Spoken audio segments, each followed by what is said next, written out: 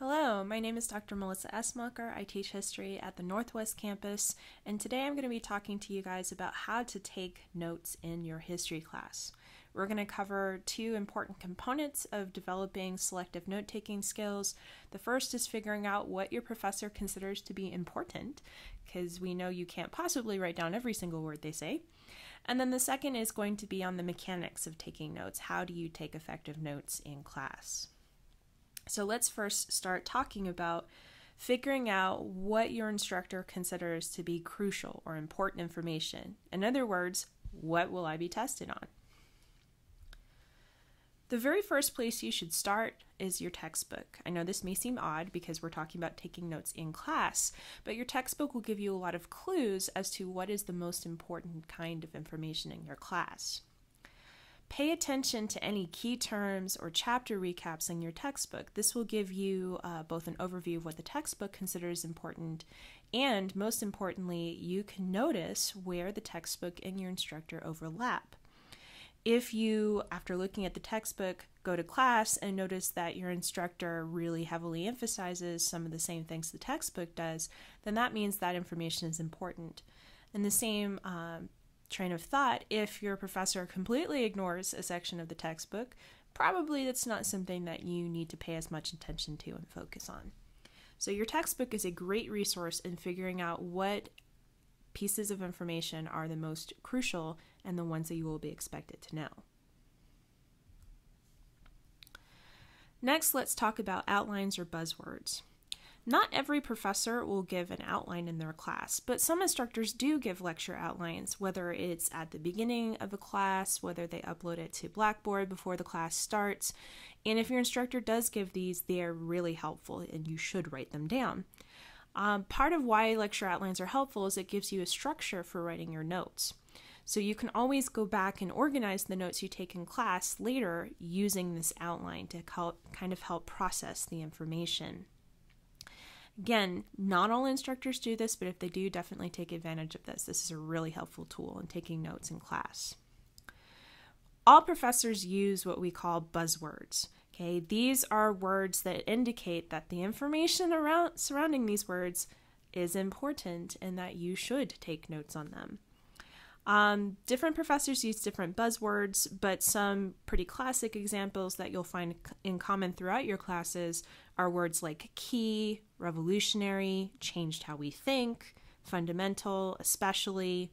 Okay, again, these are like flashing neon signs that said, I am important, write me down.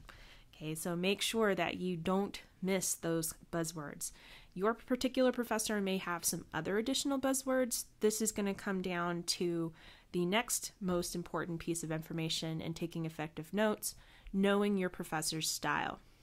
Every professor is different, so it might take you a little bit of time to figure out how your professor delivers important information. One thing is if they repeat definitions of key terms. Anytime your instructor repeats themselves, it's not because they have forgotten what they just said. It's because they're giving you an opportunity to write it down. So make sure if your professor ever repeats a definition of a term that you write it down. They're giving you time to make sure that you've got it in your notes. Also, professors have favorite subjects within your class.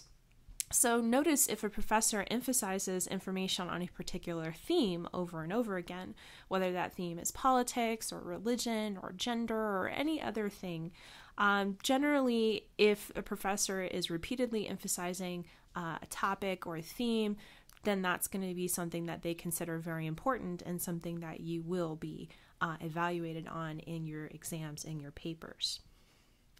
So now that we've talked a little bit about how to figure out whether information is important and you should take notes on, let's talk about how to take those notes effectively in class. Okay, if you tried to write down every single thing your professor said, not only would your hand probably fall off from writing too much, but that's not really going to help you determine what's important. This is what we call selective note-taking, only taking notes on the really important material and learning what material is filler or less important you don't have to pay as much attention to. So, when you take notes in class, there are a couple of things that you can do to make your life easier.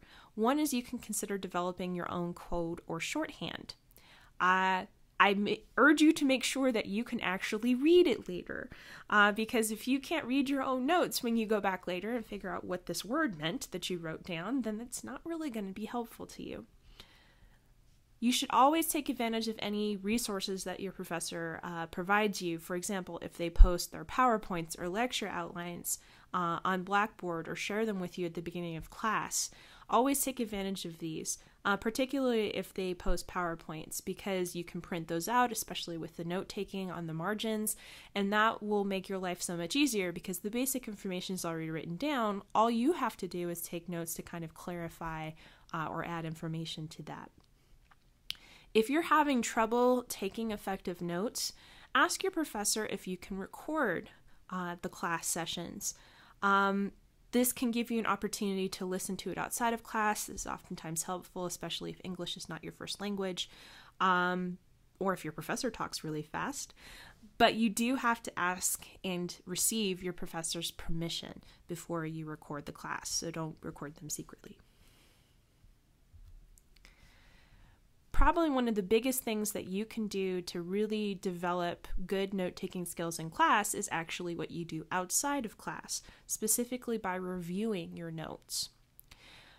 One of the first things that you should do when you take a new class, whether it's history or anything else, is make some friends in the class.